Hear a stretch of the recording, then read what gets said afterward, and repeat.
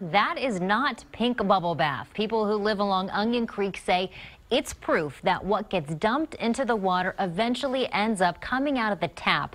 And that's why people have gathered this evening at the Patagonia store in downtown Austin. They've got a hashtag, no dripping sewage, and a petition asking for a ban on dumping treated sewage into creeks above the Trinity Aquifer. As KXAN's Lauren Landman explains, residents want to see the city do a little more research.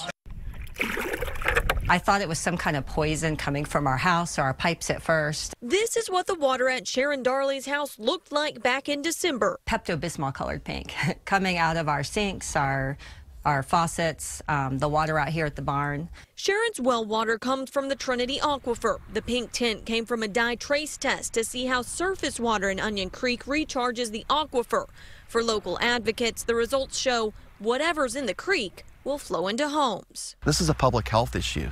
This affects our public drinking water and our private drinking water. To keep up with the growing population, the city is seeking a discharge permit from the state that would allow them to dump 1 million gallons of treated wastewater a day into the creek. We think that there are avenues, contingency plans that can be put in place to make sure that we can protect not just the creek, but our entire community's drinking water. In a statement, the mayor says the city doesn't plan to discharge any water into the creek and are committed to reusing 100% of the water for things like irrigation. You want some water? The permit provides for a last resort. Homeowners like Sharon don't want it to be an option at all. They're saying that they're not going to use that unless they need to, but there's no limits on what, need to means. So there needs to be a plan put in place, more studies done. Lauren Landman, KXAN News.